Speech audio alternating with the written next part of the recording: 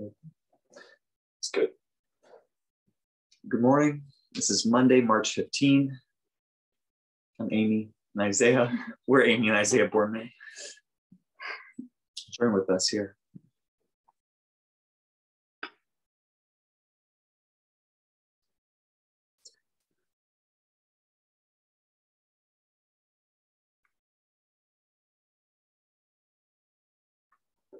Turn your face from my sins and blot out all my misdeeds.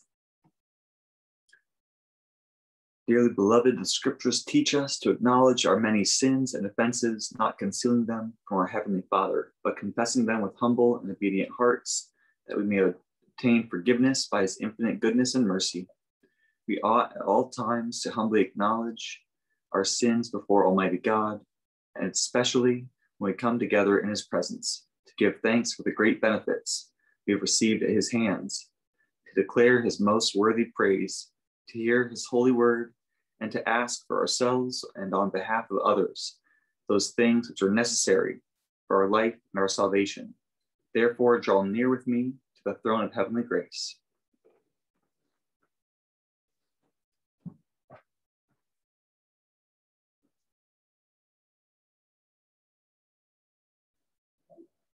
Almighty and most merciful Father, we have erred and strayed from your ways like lost sheep.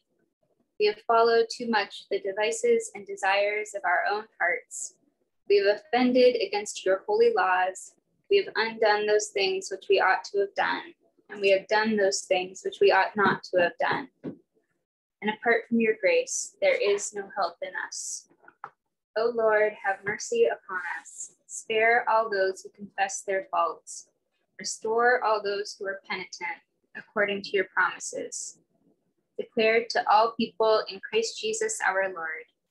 And grant, O most merciful Father, for his sake, that we may now live a godly, righteous, and sober life, to the glory of your holy name. Amen. Grant to your faithful people, merciful Lord, pardon and peace, that we may be cleansed of all our sins, and serve you with a quiet mind through Jesus Christ our Lord. Amen. O Lord, open our lips, and our mouth shall proclaim your praise. O God, make speed to save us. O Lord, make haste to help us. Glory be to the Father, and to the Son, and to the Holy Spirit. As it was in the beginning, is now, and ever shall be, world without end. Amen. Praise the Lord. The Lord's name be praised. The The Lord is full of compassion and mercy. O come, let us adore him. O come, let us sing unto the Lord. Let us heartily rejoice in the strength of our salvation. Let us come before his presence with thanksgiving, and show ourselves glad in him with psalms. For the Lord is a great God, and a great King above all gods. In his hand are all the depths of the earth, and the heights of the hills are his also. The sea is his, for he made it, and his hands prepared the dry land. O come, let us worship and fall down, and kneel before the Lord our Maker. For he is our God, and we are the people of his pasture, and the sheep of his hand.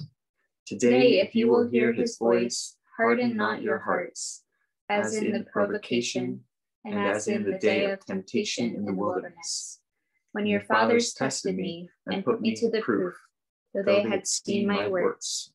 40 years long was I grieved with this generation, and said, it is a people that err in their hearts, for they have not known my ways, of whom I swore in my wrath, that they should not enter my rest. The Lord is full of compassion and mercy. O come, let us adore him.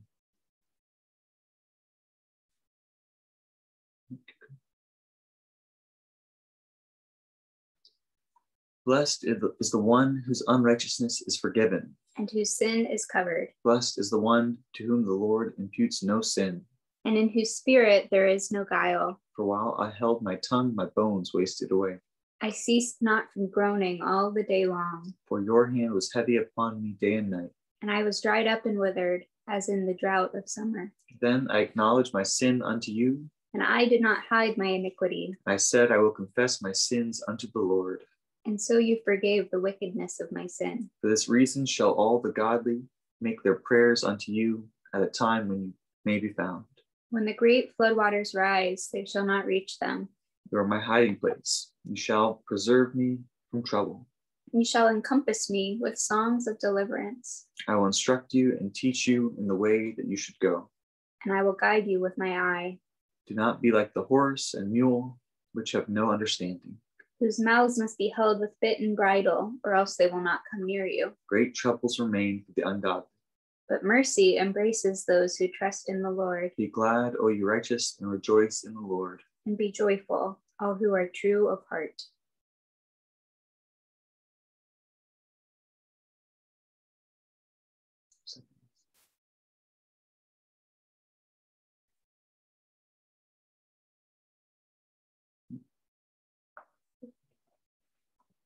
Glory to you, Lord God of our fathers.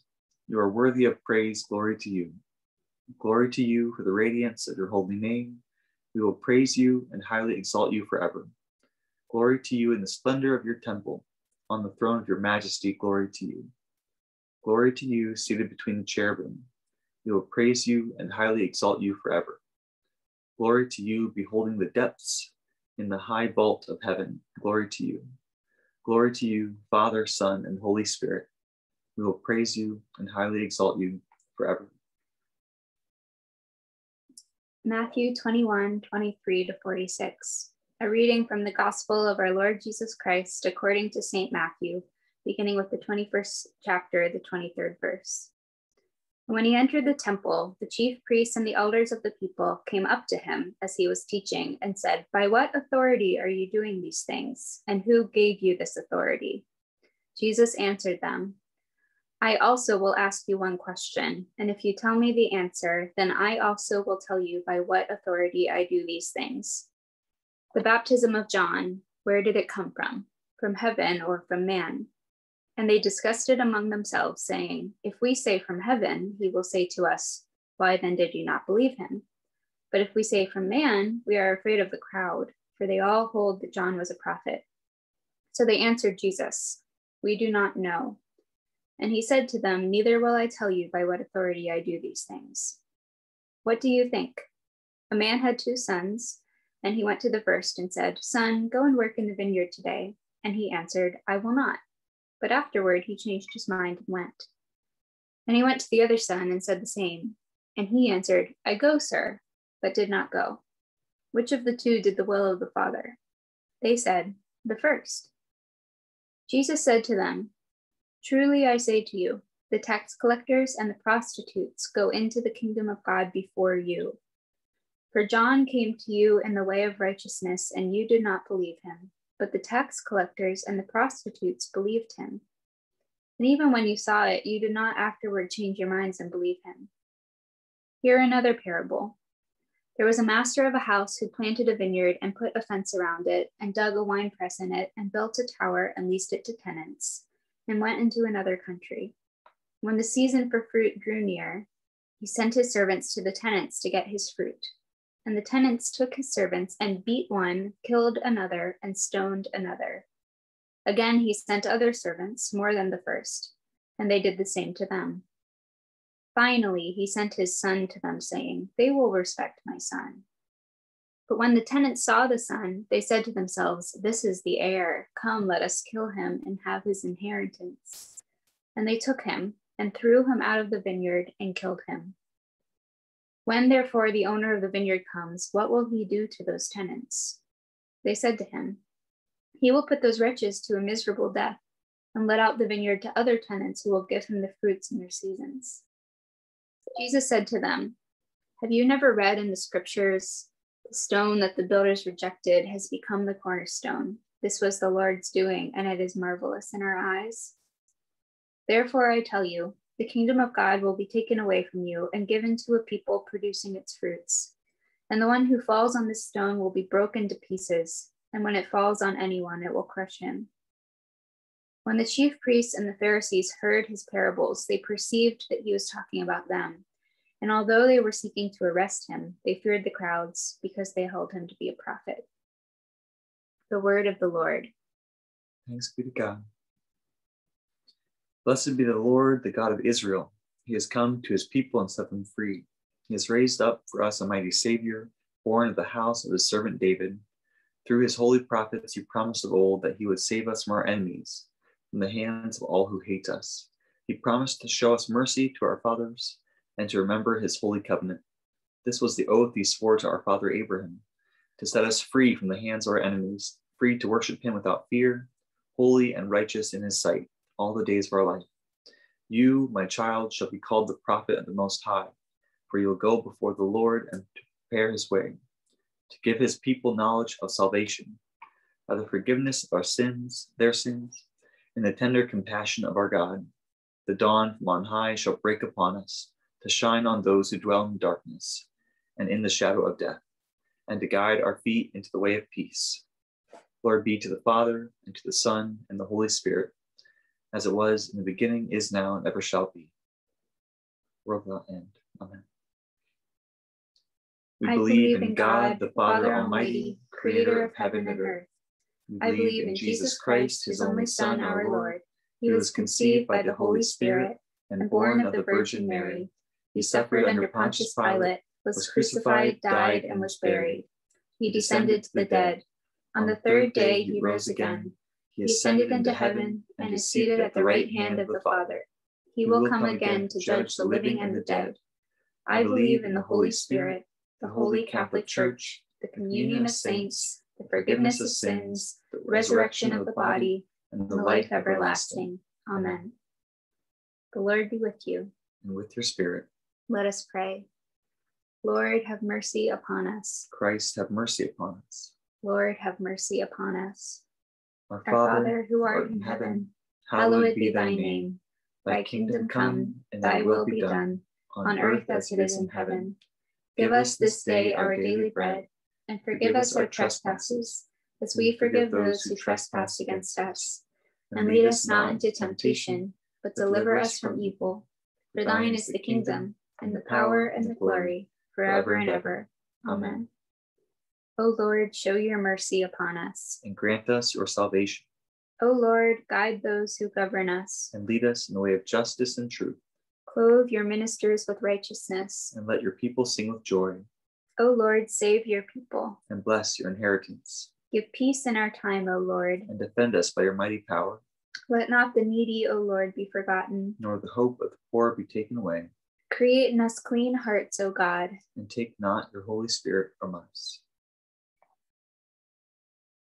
Gracious Father, whose blessed Son, Jesus Christ, came down from heaven to be the true bread which gives life to the world, evermore give us this bread, that he may live in us and we in him, who lives and reigns with you in the Holy Spirit, one God, now and forever. Amen. Almighty God, Father of all mercies, we, your holy servants, give you humbly thanks for all your goodness and loving kindness to us and to all whom you have made. We bless you for our creation, preservation, and all the blessings of this life, but above all, for your immeasurable love and the redemption of the world by our Lord Jesus Christ, for the means of grace and for the hope of joy. Glory. And we pray, give us such an awareness of the mercies that with truly thankful hearts, we may show forth your praise, not only with our lips, but in our lives, by giving up ourselves to your service, and by walking before you in holiness, righteousness, all our days. Through Christ our Lord, to whom with you and the Holy Spirit be honor and glory throughout all the ages. Amen. Almighty God, you have given us grace at this time with one accord to make our common supplications to you. And you have promised through your well-beloved Son that when 2 or 3 are gathered together in his name, you will grant their requests. Fulfill now, O Lord, our desires and petitions as may be best for us, granting us in this world knowledge of your truth, and in the age to come, life everlasting. Amen. Let us bless the Lord. Thanks be to God. May the God of hope fill us with all joy and peace, and believing through the power of the Holy Spirit. Amen. Have a good morning.